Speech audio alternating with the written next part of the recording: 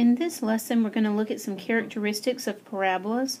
We're going to learn how to draw a parabola without having to plug in all different x's and generate a whole bunch of points.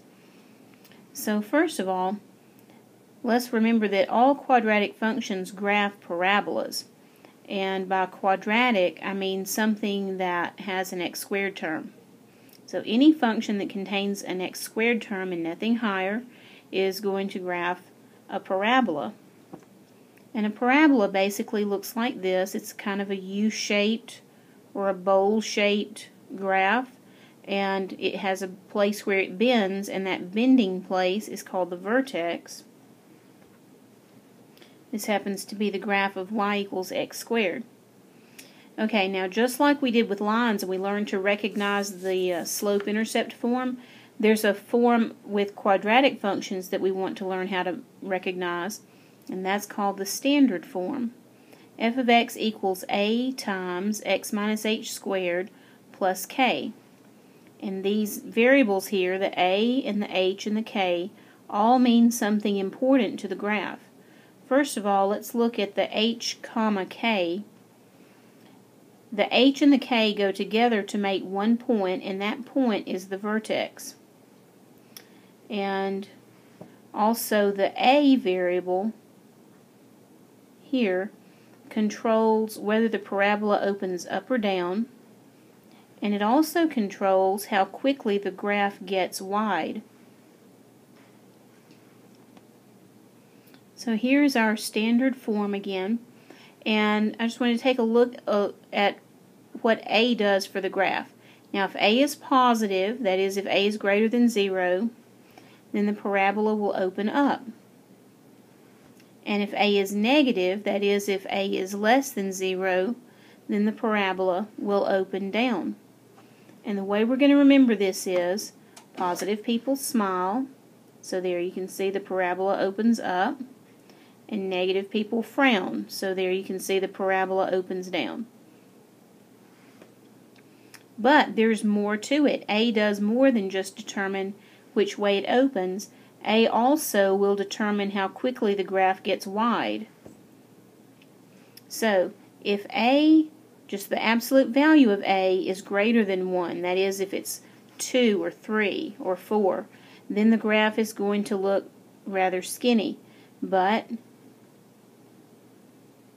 if a is less than 1, that is if a is a fraction, the graph is going to look wide. And so here I've got the graph of 2x squared, and you can see that it's skinnier than the original parabola we looked at. And here I've got the graph of 1/2 x squared, so since a is a fraction, the graph is very wide. Now we're going to graph a parabola, negative x minus 2 squared minus 3. And in this case, a is negative 1, and that tells us that the parabola opens down. And then our h comma k would be 2 comma negative 3. Now I know you might be tempted to think that it's negative 2, but remember the standard formula that we looked at before, it had x minus h. So this minus actually belongs to the formula, and this 2 is our h. So the vertex is 2 comma negative 3, and here I've got a dot at 2 comma negative 3 on the graph. That's where our parabola is going to bend. But now the problem is we don't know how wide the parabola should be. Should it be wider like this purple drawing, or should it be skinnier like this green one? We know that a is negative 1, so we don't think it should be too skinny. It only gets skinny when a is more than 1. Absolute value of a is more than 1. But here it's not, but exactly how wide should it be? Well, to tell us that, we need an additional point on the parabola. We need another point to help determine how wide to draw the parabola.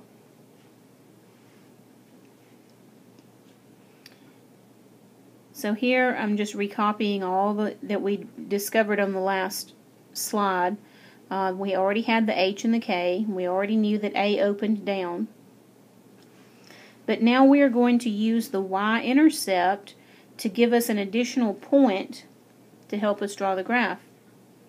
So remember, to find a y-intercept, you plug in 0 for x. If we do that here, we let x equal 0, then we'll have negative 2 squared is positive 4, negative 4 minus 3 is negative 7. So the y-intercept is negative 7, and I've plotted that here. So 1, 2, 3, 4, 5, 6, 7. So the thing is about parabolas, there's an invisible line running down the middle that's called the axis of symmetry, and the parabola should have the same shape on the left that it has on the right. So here you can see our axis of symmetry, this vertical line that's not really part of the graph, but it's an imaginary line that runs through the vertex. And look, because the point here is 2 spaces away from my line, see, 1, 2, then the point on the right side should be 2 spaces away from my axis of symmetry, 1, 2. So I will put the second point right here where the green arrow is showing. So what I've got here is 2 spaces from the center to the left, and it's 2 spaces from the center to the right. And once I get those 3 points plotted, it allows me to connect the dots.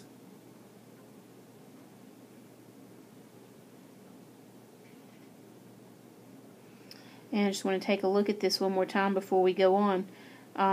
You can see that it's opening down, and just make sure that you understand where we got the vertex from and how wide this should be. Okay, now let's go ahead and let's graph another one. This time f of x equals negative 2 times x minus 3 squared plus 5. So in this case our a is negative 2. And because a is bigger than 1, absolute value, we know this graph is going to be skinny, and we know it's going to open downward. And I can tell by looking here that the vertex will be 3, 5. And I know that minus sign belongs to the formula, so h is 3.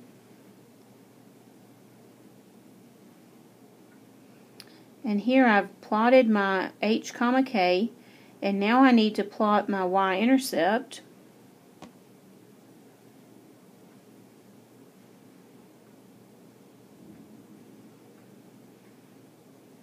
So if I plug in 0 for x to figure out the y-intercept, I find out that the y-intercept is negative 13. Well, that's okay, but my graph doesn't go all the way down to negative 13. So how am I going to graph negative 13 without really making my coordinate system much larger? Well, the answer is that I don't have to use that point. I could maybe plug in another point. So suppose I just throw this one out because it happens to run off the page. And let's plug in something else. You know, if 0 didn't work, maybe 1 would work. So let's plug in x value of 1 and see if that helps. Well, if I plug in an x value of 1, then negative 2 squared makes positive 4. Negative 2 times positive 4 is negative 8. And negative 8 plus 5 is negative 3. Well, I believe I can find that on my graph. So negative 3 is somewhere, right in here. So, alright, so here I've plotted 1, negative 3, okay, and that's our that's not our vertex. Our vertex was 3, 5, and this is the second point. And so now I'm going to draw my axis of symmetry right through the vertex, and I want to take note of how many spaces it is from the point on the side of my parabola to the center, and it looks like 2 spaces again, so it's going to be 2 spaces to the right side. Okay, now I just have to connect the dots.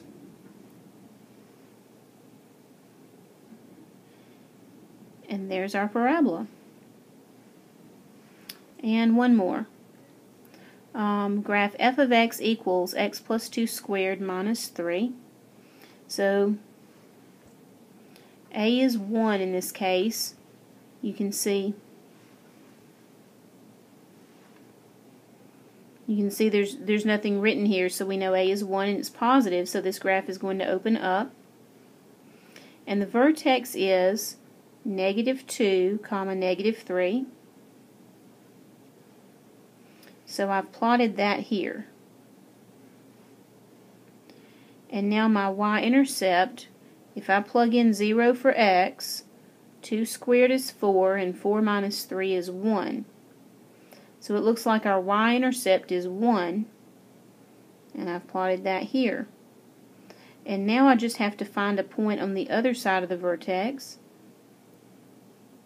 So we will use the axis of symmetry again, and note that it happens to be 2 spaces again from the axis to from the y-intercept to the axis, so that it ought to be 2 spaces from the axis to the other side. And now let's connect the dots, and there's our parabola. This time we're going to see if we can determine the equation just by looking at the graph. Now we can't do it 100%. We can figure out h and k, but we will not be able to figure out a except that we do know its sign. We can see that the parabola is opening up, so I know that a should be positive. And let's figure out the vertex here. The vertex for this parabola looks like 4, 3. So h is 4, and k is 3. And look, I cannot specify what a is, but I know it's positive. And even though this is not exact, it is enough for you to determine on a multiple choice problem to be able to pick out the correct equation, because really all you have to worry about is the sign of a and the vertex. Make sure you get the vertex right. We cannot determine a exactly, but these questions would be asked in multiple choice form, so you should be fine. And here's one more. Determine the equation. This one opens down, so we automatically know that its a will be negative, and the vertex is -4, 2. So I can write -a, x minus -4 becomes x plus 4 squared, and then it's plus 2. So this is our h and our k. Remember, h always shows the opposite sign inside the function. Now, not all functions are in standard form. It is possible for us to have a quadratic function that's in what's called general form. That is, we don't have that squared binomial. So in this case, we won't be able to see the h and the k, and we will have to calculate it ourselves. But I can tell you that the a works the same here as it does in standard form. That is, if a is positive, we open up. If a is negative, we open down. And how are we going to find the vertex? Well, there's just this one little formula. It's a very simple formula, but you need to memorize it. And the formula is for h. So here it is. H equals -b over 2a. And you make sure you memorize this. And now to find k, you take your h number and plug it into the f function. So k equals f of h. So if you cannot see h and k, then you're going to use -b over 2a to find h, and then you're going to plug h into the function to find k. And here's an example for us. Let's find the vertex for f of x equals x squared minus 6x plus 5. Well, here's our A and our B and our C. We can see that this is not in standard form because we don't have a squared binomial. But h equals negative b over 2a, so h equals negative 6 over 2 times 1. H equals 3. And if we plug 3 in to the function, then we find out that f of 3 is 3 squared minus 6 times 3 plus 5. In other words, 9 minus 18 plus 5 is negative 4. So it looks like our vertex is 3, negative 4. And let's see if we can graph this. Okay, so we're going to put our vertex at 3, negative 4, which will be right here.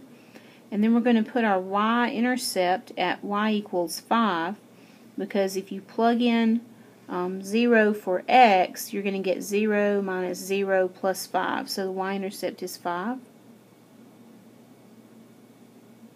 Well, let's see. There. And now we need to draw our axis of symmetry,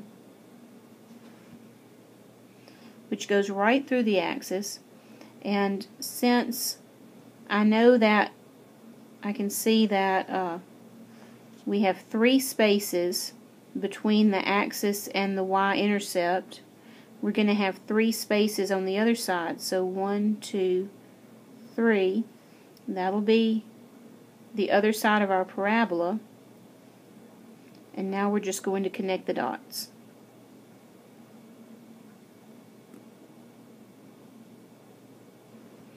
And it's not the prettiest parabola, but it about does the job. So that's all that we have to do on this skill. Hope that helps.